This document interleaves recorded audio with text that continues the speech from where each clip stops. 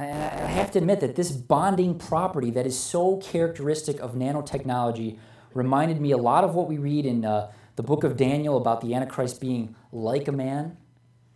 It just made me recall even verse 43, Daniel chapter 2, verse 43. And whereas thou sawest iron mixed with miry clay, they shall mingle themselves with the seed of men, but they shall not cleave one to another, even as iron is not mixed with clay. Now, I just bring that up because that's what it made me think of. I'm not necessarily saying that they're connected directly, but isn't that something, though?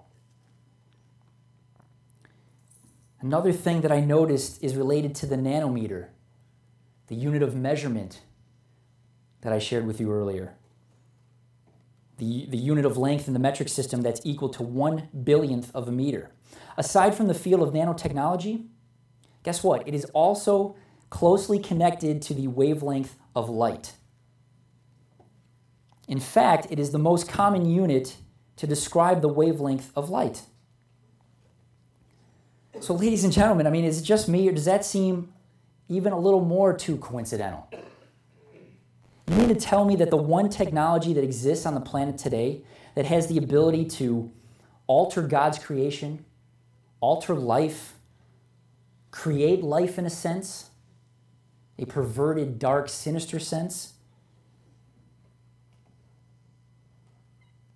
changing it from God's original and perfect state, is closely connected with light, or the very first words, the first thing that God himself created? Genesis 1, verse 3. And God said, "Let there be light," and there was light. Again, knowing what we know about Satan's pride and his, I think it was described earlier, his insatiable lust and desire to mimic and mock God in every single way that he can, isn't it telling that the one science and technology on the scene today that we're pointing to as being a likely tool for deception, death, and destruction in the hands of the future Antichrist is the one that is also tied to the very first words spoken by God? I just think that that should be food for thought.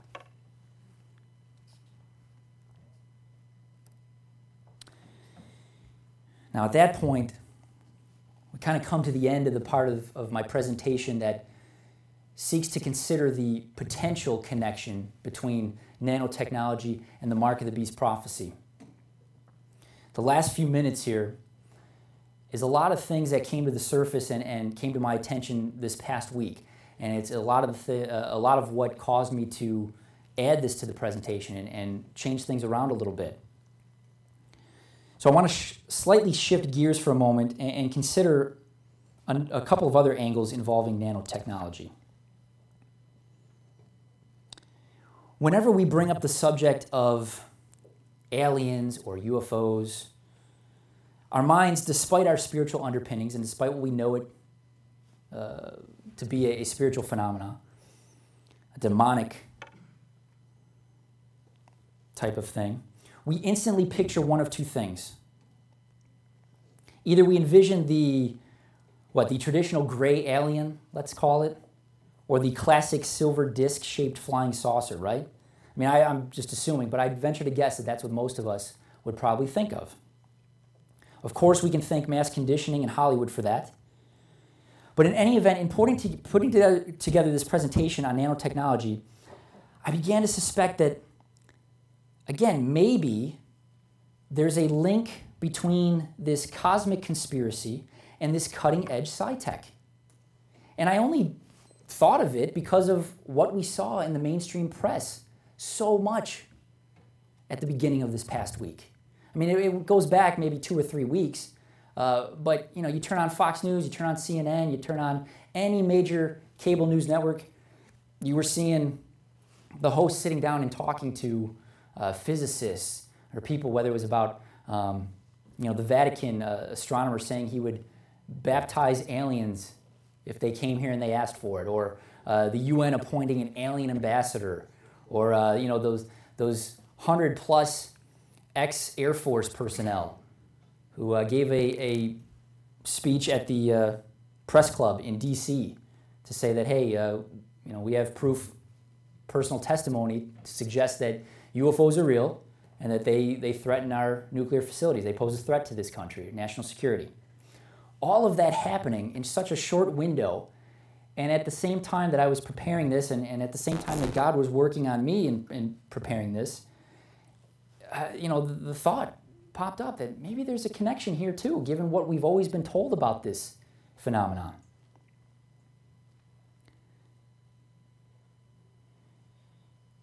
So I began to examine the clues that might be out there. First, if we look at what scientists call the nanobot swarm, I think I might have alluded to it earlier, we find some compelling evidence to suggest that nanotechnology is somehow involved in what are normally classified as UFO sightings.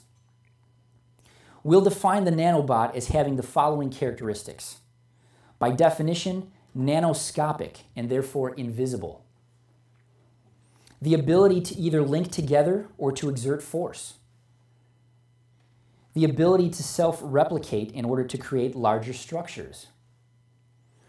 The ability to generate light of any color in any direction. The ability to fly.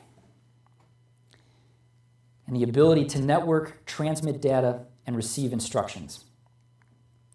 Now, interestingly enough, connected to the nanobot swarm is what scientists call a utility fog. Conceptualized by nanotech pioneer J. Storrs Hall in the 1990s, imagine billions of nanobots, each with the capabilities of flying, linking together, generating electromagnetic radiation of any wavelength, any color, and networking to a central host for instructions. Under programmatic control, this nanobot swarm could be instructed to be invisible, and then, based upon some logic executed on the controlling machine somewhere, suddenly turn into a wall, a sofa, or an entire room. Now, this is coming from those on the cutting edge of nanotechnology who could care less about the whole alien UFO satanic agenda. They're not including that in their description here or what they perceive to be plausible, possible. But my question is, why stop at a room? Could we assume that if this is possible, then perhaps it's the very same technology being employed whenever we see traditional UFO and flying saucers, which most reports say it just seemed like it appeared out of thin air? Well, that's odd. That's a characteristic of nanobots. And what else? UFOs are often described as structures with no bolts, no rivets, very light and very strong materials, etc., etc. In other words, structures not built, but maybe grown. A carbon material like carbon-60, the Buckyball, as it's called, or the fundamental unit in nanotechnology, could we say that maybe that's what's used in those cases? Then there's the grays.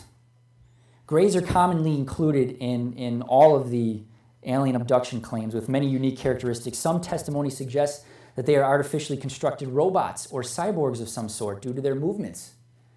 Isn't that fascinating in light of this discussion?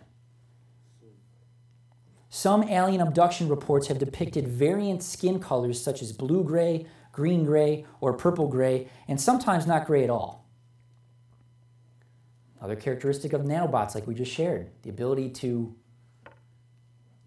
present themselves as any color. The skin is typically described as being extremely smooth, almost as if it is made of an artificial material like rubber or plastic.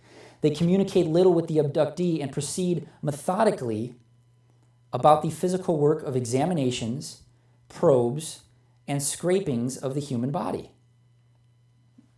Almost like they're programmed to do so. The grays are even said to appear to glide about or float from one point to another as opposed to walking. And sometimes there's even mention being made of a waddling motion. Of course, we're all familiar with the oversized head, the thin neck, and the small body, by most accounts, which is no more than 50 pounds.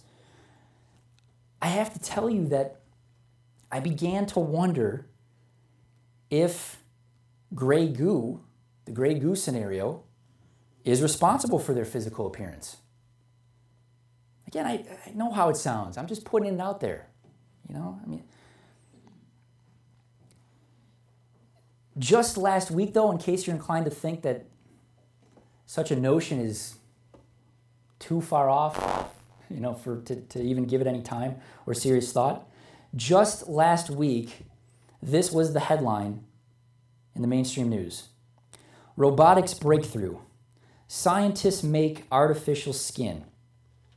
And in the article, we read that the e-skin, as it's called, comprises a matrix of nanowires made of germanium and silicon rolled onto a sticky polyamide film. So when I saw that, in relation to what I was already thinking about, again, just more food for thought. Definitely something for prayerful consideration. But lastly here, as far as this whole alien UFO potential connection is concerned, it started to really come together for me when I thought about the fact that all of the predictive programming that we've seen since the 1950s about aliens, UFOs, it seems to fall into one of two categories. Either they're here to kill us and hurt us, whatever the case may be, or they're here to help us. It's the latter possibility that caught my attention, especially in light of 2 Corinthians chapter 11, verse 14, and no wonder, for Satan himself masquerades as an angel of light.